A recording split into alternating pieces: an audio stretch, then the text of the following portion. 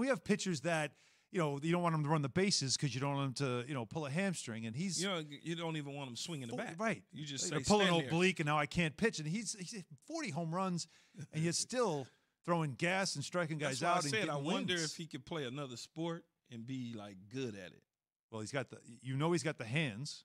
If you can hit a baseball, you could pretty much do anything. Yeah, hand-eye coordination right? is He's good. got that, and then he's got an arm. He's athletic.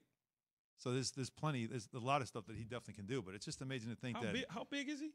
I don't know exactly, but he looks. He doesn't look small. No, he looks big. And he's certainly got power. Yeah. But to go to you know this better than anybody as an athlete. Legs, right? Yeah. As Herb Brooks once said, legs feed the wolf. To pitch, you've got to have legs. Yeah. To hit a home run, you got to have legs. Got to have legs and a trunk. So imagine just that he probably got great leg strength, which is really the base of everything.